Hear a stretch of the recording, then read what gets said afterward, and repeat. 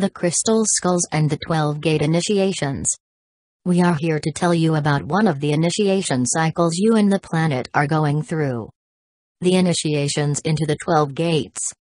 People have been going through these gates for many eons, but it would take several lifetimes to even enter one gate and several lifetimes to work through the gate itself. Now time is speeding up and the final gate, the 13th gate, is almost being reopened. Every gate offers you a view and experience in a higher consciousness. The 13th gate is the experience of reunion with your source, your God self. It will give you a view into what source is, and you can experience source when stepping over the threshold. The initiation process of the 12 gates is part of the ascension you are working towards in this lifetime. Entering the 13th gate is the completion of a process and will reconnect you completely with your God particles. Each of the gates has a certain vibration and energy and is connected to one of the crystal skulls. The gates are also connected to the Valley of the Kings and Queens in Egypt. This is where the 13th gate will be reopened in the physical. Tot and Isis are the main guardians, and as of this moment they will be overseeing the process of everyone entering the gates. Many of you have raised your physical and spiritual vibration enough to make the process of entering and going through the gates an easier process.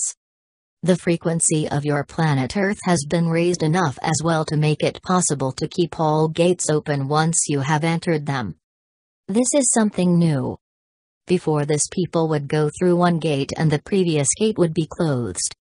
Now that your planet is in a higher vibration or frequency, it is possible to keep all of the gates open at all times. The advantage of this is that the process of the initiations can be faster and will be easier than in previous times. This also means that you will be able to maintain a more conscious experience throughout the whole process of every gate. Remember that in previous times it took usually more than one lifetime, and in every lifetime the previous experiences and teachings were lost to the human mind.